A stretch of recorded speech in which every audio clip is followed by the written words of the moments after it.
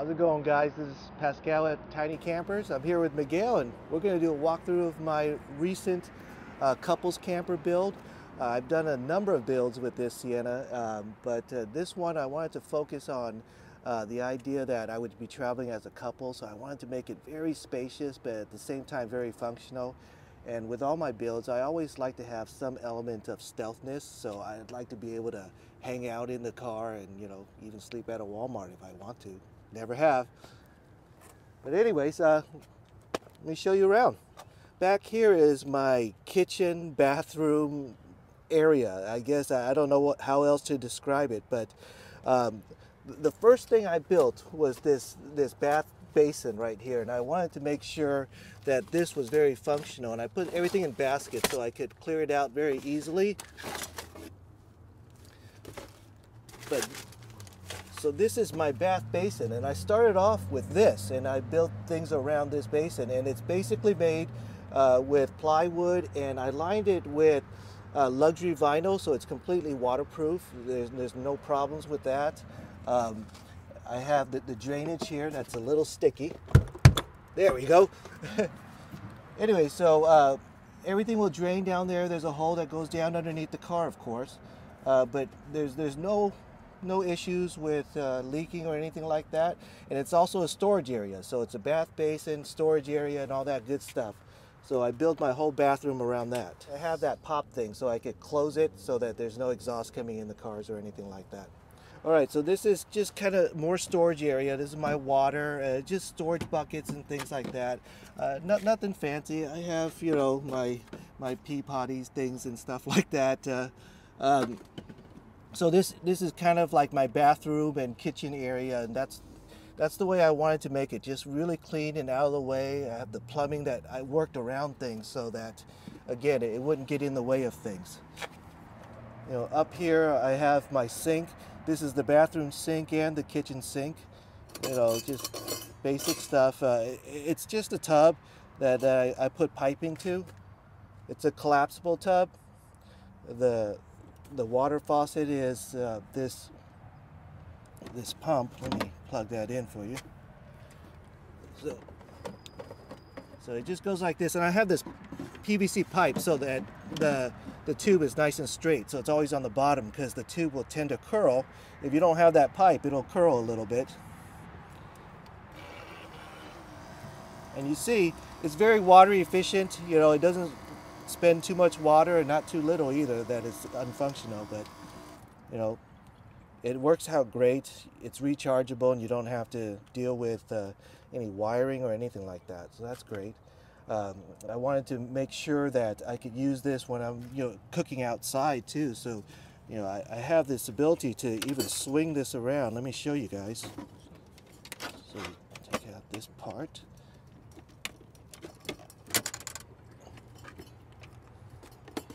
Alright, so the reason why I made it flexible, that I could pull it out, swing it out, and have the sink out here is, over here, what I have is my kitchen area.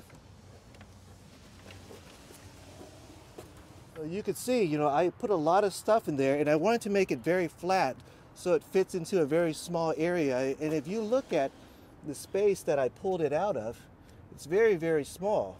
And it's amazing like how small it is, and you can fit everything. Yes.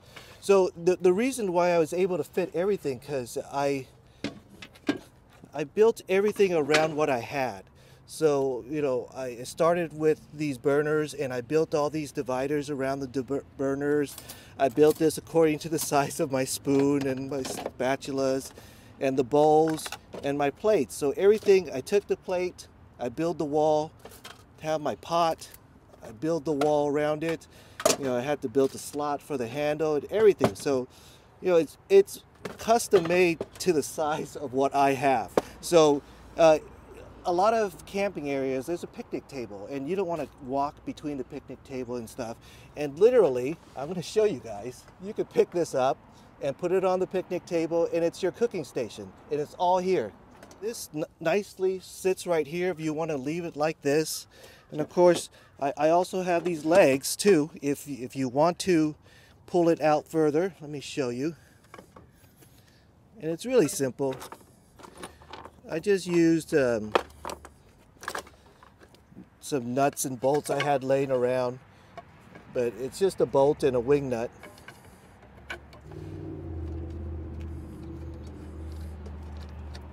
But this side has two. Anyways, there. It should have done that. Nice and easy. And what you can do is you could pull it out even further. So, you know, when you're cooking, it doesn't, you know, get into the car or anything if you need a little bit more space. All right, so we got everything put away, and now you saw the kitchen sink. Now this is the bath sink, and we're going to convert it to the bath. So first, I have this stool, which is basically just a setup station. It packs away really nice. You sit down here and you do what you have to do in the morning. You brush your teeth. There's a mirror here. You got the soap. Everything you need to get yourself ready in the morning while you're sitting right here. In addition to being right here, this is the bathroom that we're in. And you know, if you're a male, I have a little pad here for you to, you know, do your business in the morning. And you guys saw we have these things. You guys know what that is. But anyways, it's a must-have. It's a must-have, and there's two because this is a couples camper, one for each person, because sharing is kind of gross with that. So that leads us to the second person, and if the second person is a female, I have this handy dandy thing here. It just opens up real easy, and in here I have the lid. So, you know, you could do your thing. Yes, it becomes a toilet, and you can do number two. You know, here there's bags for that, and even some kitty litter. I never want to use it, but I just have it there. It's nice to have. You never know. Never know. Yeah, it packs away really nice. And you know, again, because the way I built this shower tub, everything just kind of, I could just shove everything in this area right here. I do the build, and I see gear that would fit and work well, and that's what I buy, and I try to work around what exists. I don't try to reinvent the wheel. So everything here, you know, you could get on Amazon, Home Depot, easy. Okay, so going back next, I have, again, shoved here, I have my shower curtains. And you know, you can't have a bath basin without shower curtains. So I didn't want to have a bar across because I didn't want to hit my head on it. So what I use is just a bungee cable, right?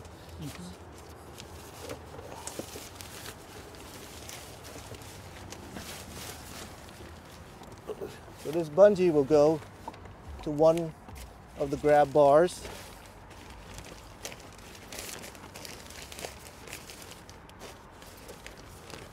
And to the other grab bar like that. And this extension, I have a little string that comes here, and this extension will hook onto the curtain rod up here when the door is closed. So I'm just going to leave it right there for now. On this side, I have a little paper clip that this goes into. And that gives you a really nice barrier. All the water funnels down, no problem. So that's the look from this side. Of course, you need something on this side. I have some curtains on this side, and I'll show you what the curtain looks like. It's just like this with Velcro.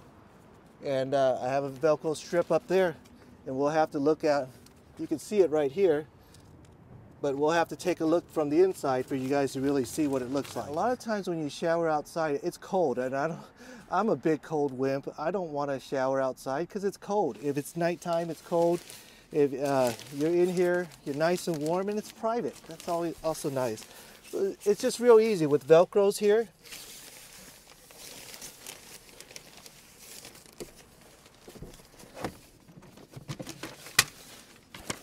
Again, you know, you got the plastic stool. And then you shower sitting down. There's surprisingly a lot of room here, you know. When you shower, you know, you do what you got to do, but it looks a little cramped, but really there's plenty of room to get yourself clean. So if we come back around the outside, I'll show you the water system that I use. And also I noticed that you can shower with a view, right? If you're like in a national park, very private. You can, but you prefer to close generally, it. I'll close it. Yes. All right, so we're back here on this side. Of course, this is going to be all covered up.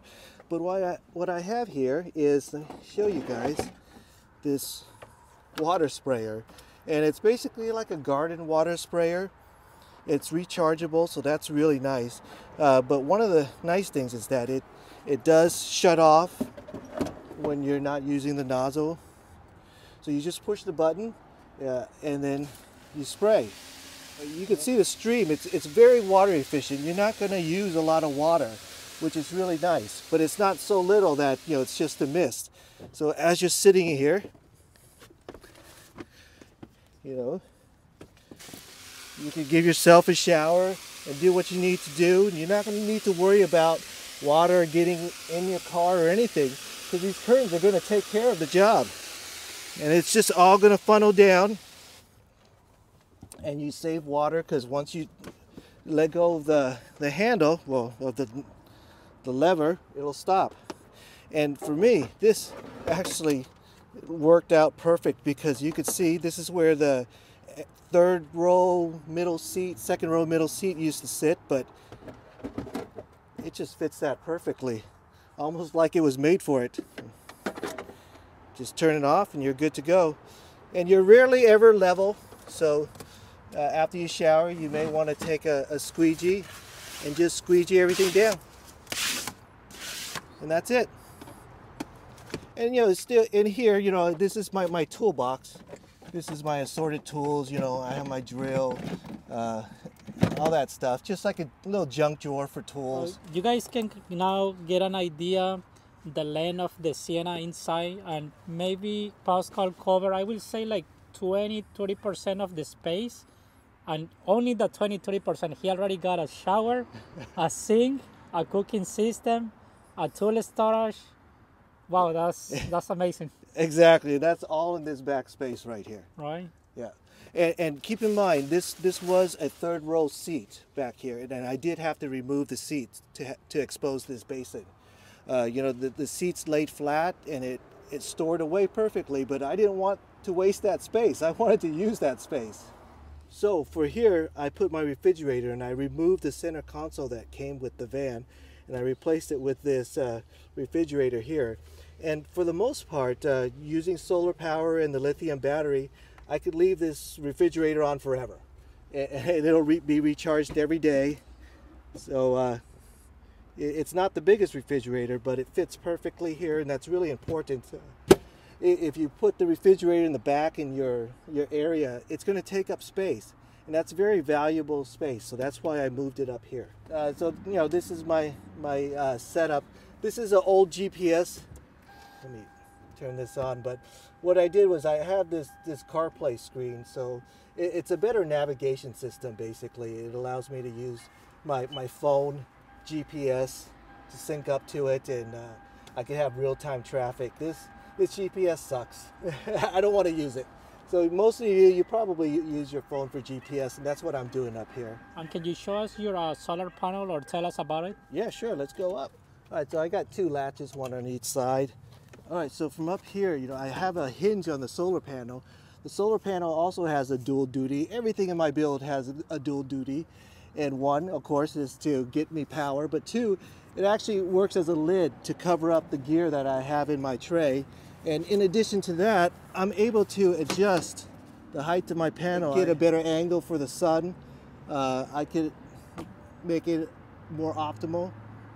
I think that's a really nice mod to have, like being able to tilt the solar panel, and you just use like basic build engineering kind of to build and make it simple and work perfect. Exactly.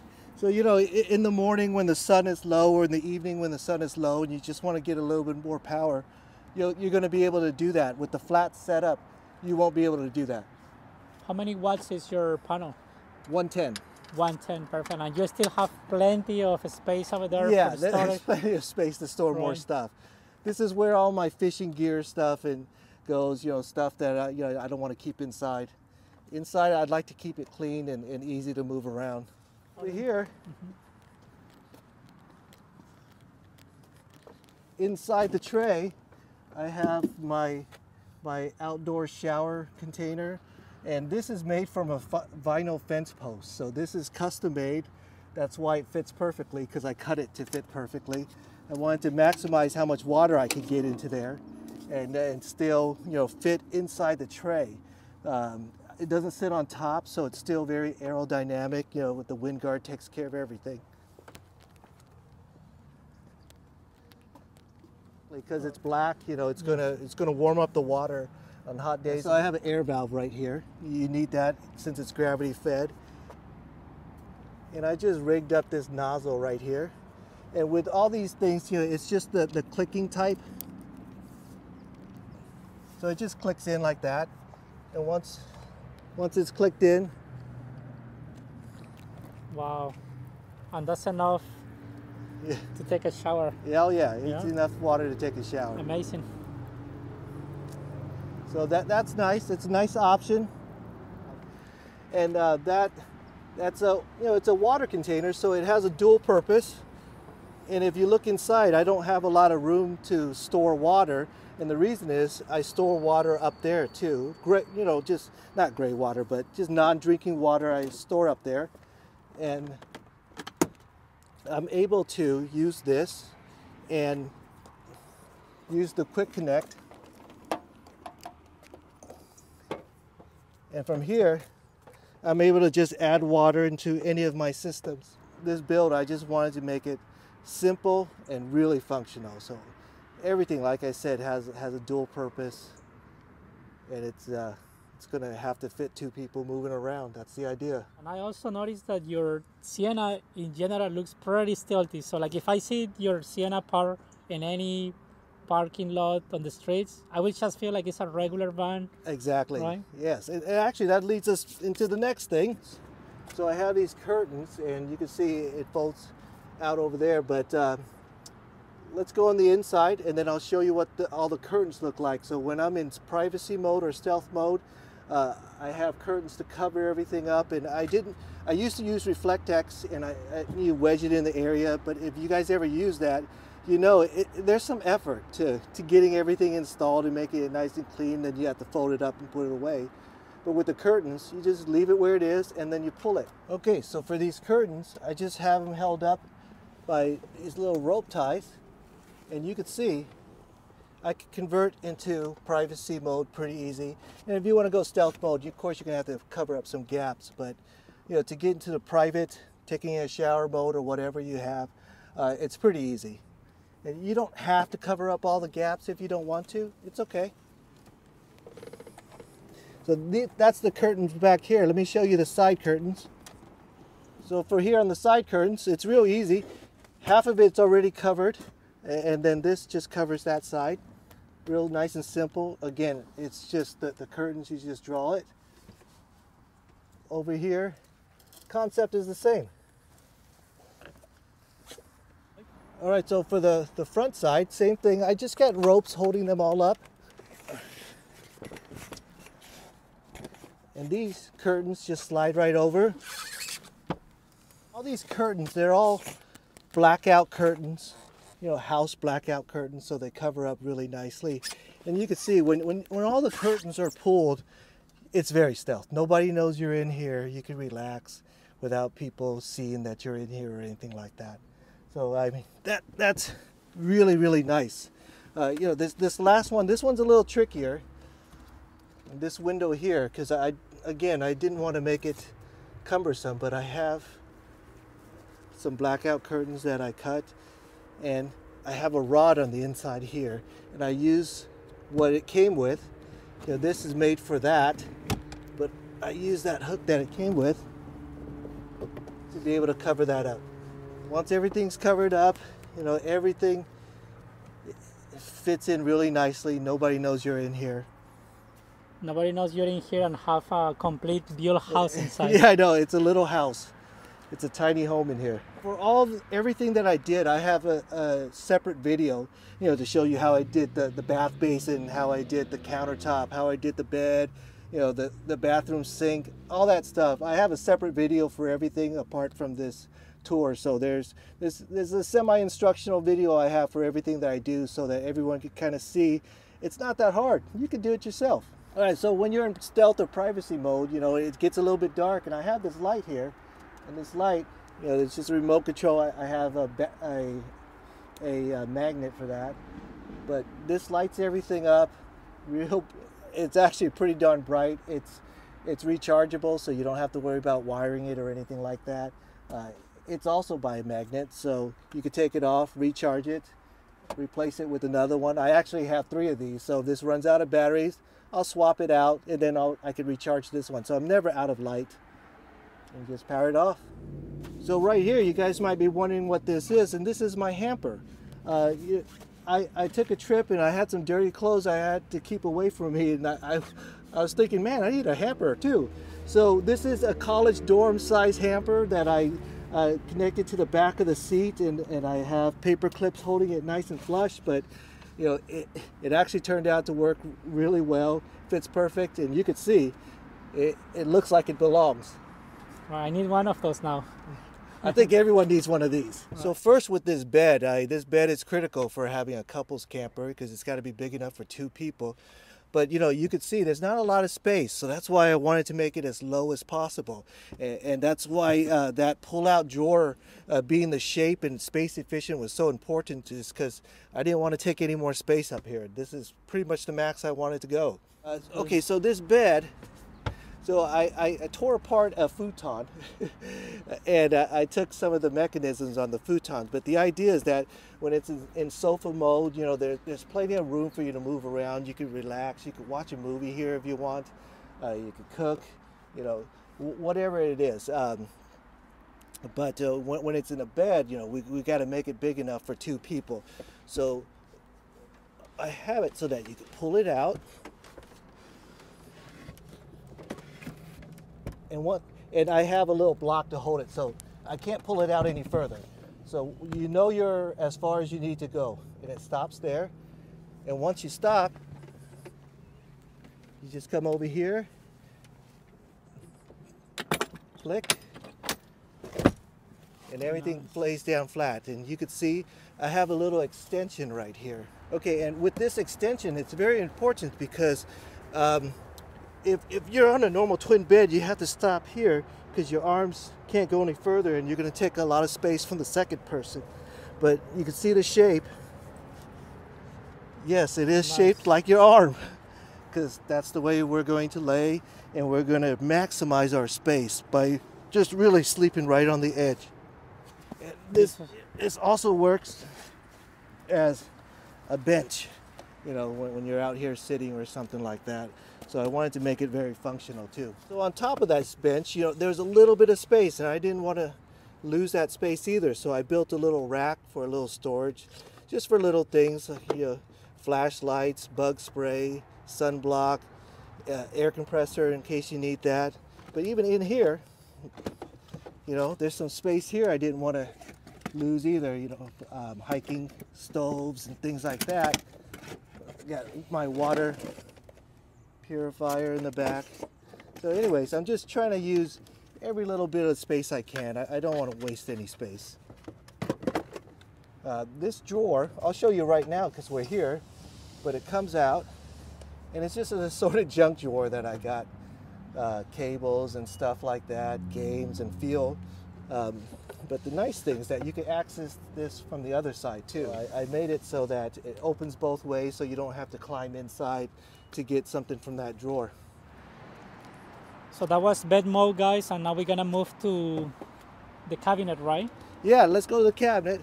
So we'll just leave that messy, but here, we'll sit here in the cabinet. And this cabinet, if you see, there's really no legs outside of this, and what's holding this up, I wish I could show it to you, but it's in one of my videos. You'll be able to see it, but there's a cup holder right here, and I built a mount within that cup holder, and I mounted the table to the cup holder, and that's what's holding it up on this side, and it's very, very stable, no problem. You know, I got some plastic drawers. It's nice to have the plastic drawers because it's light. You know, you don't want to have a lot of weight on it. I have a strap here to hold it, to make sure everything's in really tight. So this is the belt buckle bolt. Coming over here, this is also a no drill proposition. This is my pantry. And because it's inside that window reservoir area, I could put a lot of stuff in here. I mean, you can see there's quite a bit of stuff, and you know, there's room for even a little bit more stuffed in there if you want. Yeah, and there's no drilling here either. What I did was I used a little eye bolt right here for one end, and the other end on this back side I used the seat belt bolt too. There's another bolt like this up there, and I just bolted it into that. So it actually works out really nice. You know, I got some extra lights if you need some lights. You know, here I have my towel bar, so when I'm parked, I'll move it over. There's a fan. There's also this space up here. I mean, there's plenty of space. I haven't even filled up all the space yet. You know, I got my rice cooker right here. But all this stuff, all these electronics and stuff you see that require a plug, I installed this plug right here, down here, and that's connected to my 1500 watt inverter. There's also USB ports, so let's say if I want to make some coffee, what I'll do is I'll just plug it in as I need it. You know, I don't leave it plugged in. I have the microwave plug right here, so I just plug that in as I need it. And this is also additional storage space that I haven't used yet. You know, you can put some clothes or something down there. Okay, so you know, the microwave is a 0.7 cubic feet microwave, but you can see it's plenty big for anything that you do. It fits in real nice, and I built around it. Again, you know, this is not something I built and I just tried to find stuff that fit. I bought the stuff and I built around the stuff. That way everything is nice and compact and it fits real nice. So down here I have some more storage space, and you know, this is a waffle maker grill, which, believe it or not, you know, I've cooked steaks on this. So if you want to not pull out the gas stove or anything like that, you could just plug it in, cook something small on this, and it works really nice. You could think of it as like a small George Foreman type grill. So that, you know, it's just keeping there assorted junk. Right here, there's an extension. So if you need a little bit more counter space, you know, you could click this up. You know, if you have two people, you got a bunch of food laying around or whatnot, you could click that up.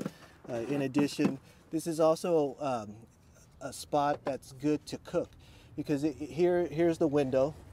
You know, even if the door is closed and you want to crack it open or something like that, I got a fan right here if you want to blow the stuff out. But I have this mini stove right here. It's just a camping stove, and you screw it in. You can cook right here on this spot. You know, it's just something small. For a morning coffee. Exactly. Well, I have a coffee maker. Right. So I used to boil my water for morning coffees, and I was thinking, that's too much effort. That's why I went with the coffee maker. And also I noticed that you can move freely, like when it comes to using the sink, the microwave, or cooking, you can sit and move around, and you don't have to deal with bending too much. Exactly. Going your needs. Also, So, you can cook breakfast there, and somebody can come here to pick up the breakfast. they can. I could sell food. Exactly. Yeah. So you know, I didn't want to make it just a big bed, because if you had a big bed, you might sleep well, but you know, you'll have to roll around, and you know, your shoes are dirty. You don't want to step on your bed. But here, you could come in with dirty shoes, and it's not an issue. You're not going to have a problem. You have one person here, and really, there's plenty of room for the other person to walk around and to get to this site. You know, they swap spaces, no problem. You know, if you think about it, one person's, you know, on this end, they have plenty of space to do whatever they want to do, and there's room over here for everybody. Room for two, remember, couples camper. You can even sit 3 people over there in that bed. Oh yeah, That's you how can long it is. sit. You can sit 3 pretty easily. Yes. Yeah. Okay, so let's look at the power. All right, so you saw my appliances, and what powers everything is this lithium-ion battery, and I have it right here, and I built everything around it again. Another situation where I built it around, and you could just, the wires are a little tight right now, but I have everything strapped in. But anyways, you'll see it's a 100 amp hour lithium ion phosphate battery, and it just slides in and out like that. And this one is being charged while you're driving, right? If and I also want by to. solar. Yes. Yeah, but mostly you use it like with the solar, or? Yes. 90% of the time it's solar powered. Solar powered. I don't even need to charge it with the car alternator. It gives me all the power I need. But sometimes if it's been raining for a whole day or something, you might need the alternator to help you out. But for me, I don't camp when it's cold. I don't camp when it rains. I just don't camp in bad conditions. I'm too wimpy for that. But anyway, so that powers everything, and I have the wires routed to the inverter over here. Yeah, so I actually have to move the seat for you to see the inverter. So I have this inverter that the seat will just slide on top of. Here's the plug. I have also a external battery if I need to have some power that's outside the area. But you can see all the wires and stuff, they all tuck nice and neatly underneath the driver's seat. Here's the charge regulator. So I built this switch box, just for some basic stuff for me to switch between solar charging and car alternator charging, and for the refrigerator to run off either the lithium battery or off the car battery while you're driving. You don't want to drain the lithium battery if you don't need to. Thank you so much for sharing all your views. I appreciate that. Pascal, thank you so much again. Thank you. My pleasure to have you as a guest in the channel, and hopefully we can do more content together. That'd be fun. Okay guys, so this one was Pascal from Tiny Campers with his awesome build. See you.